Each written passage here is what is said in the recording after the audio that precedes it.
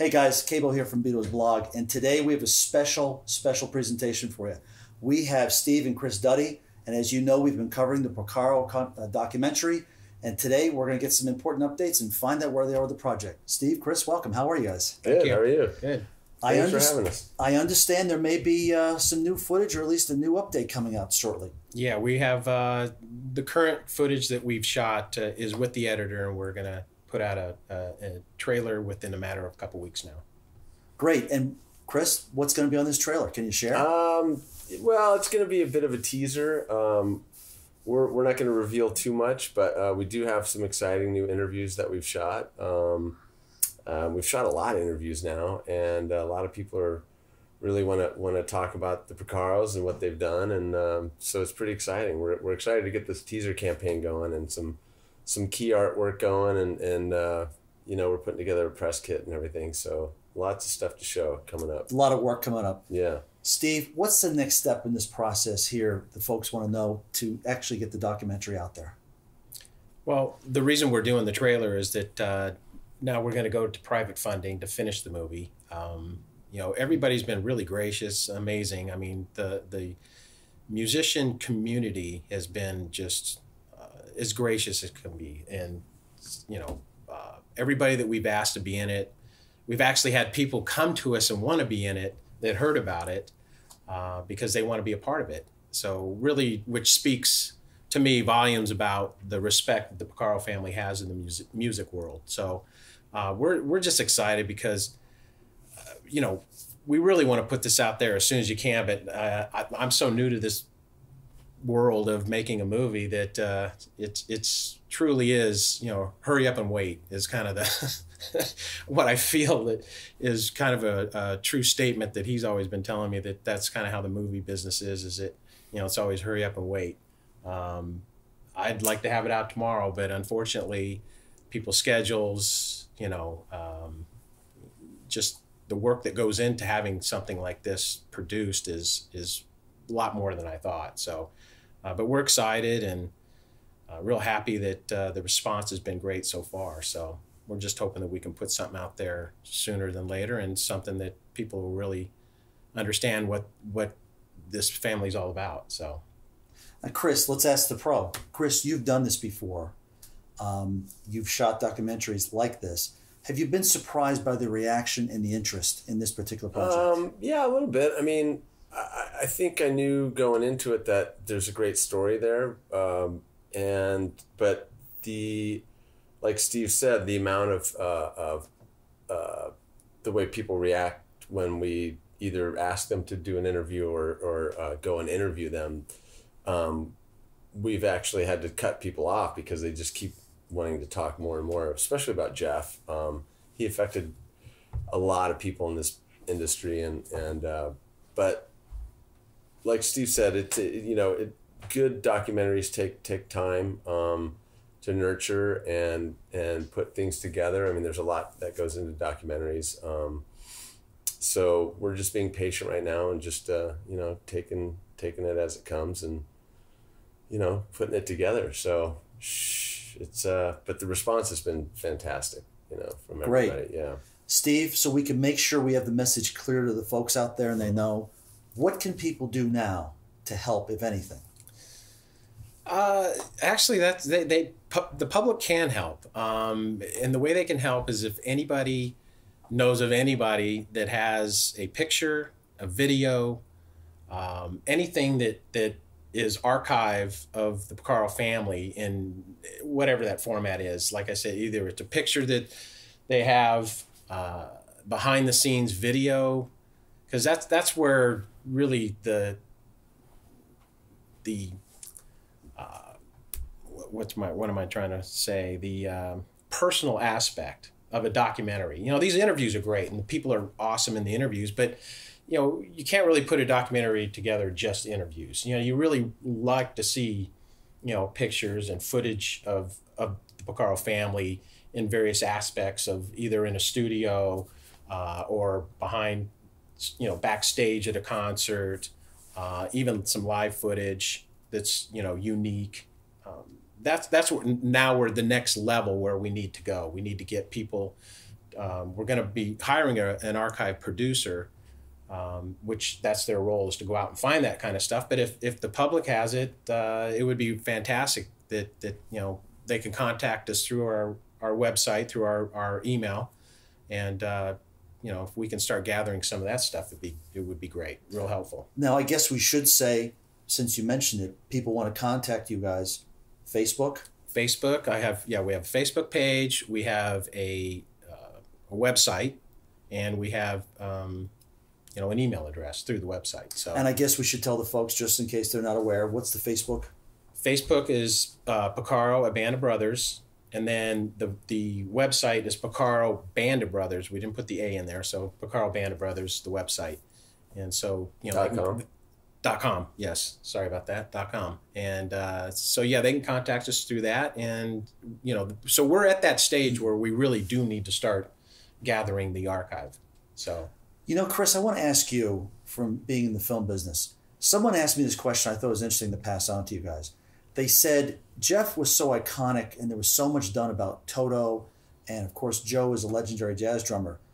Their thought was, what else can they tell us that we probably haven't seen, because the family was so iconic and so out there? How would you respond to a question like that?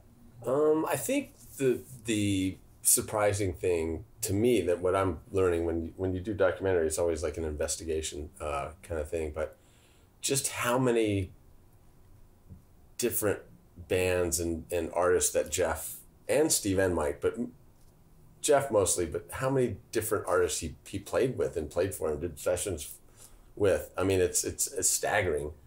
And a lot of people don't know that. They think Toto and they think, maybe Boz Scaggs or Steely Dan or something, but it just goes on. The list goes on and on and on. And Lukather too. I mean, they influenced like a generation of artists and musicians, and who they collaborated with and who they played with and who they recorded with and who they wrote with. And I mean, it's staggering the amount of Lukather couldn't even round off a number of how many albums he's played on. There's too many to count. It's amazing. It's too many to count. Yeah. And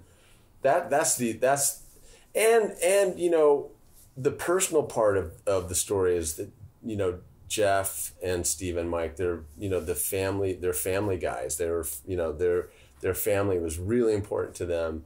Their kids and their wives and their families. And it's just really great to see. I mean, my brother and I are making this kind of as a family move, together, and brothers making a movie about brothers. And so it's really, it's kind of, it's a real personal journey for us. And a lot of people just see these rock stars and musicians as what they are, as rock stars and musicians. They don't know that they may not know or even care that they have, family and kids, and they like to spend time with them.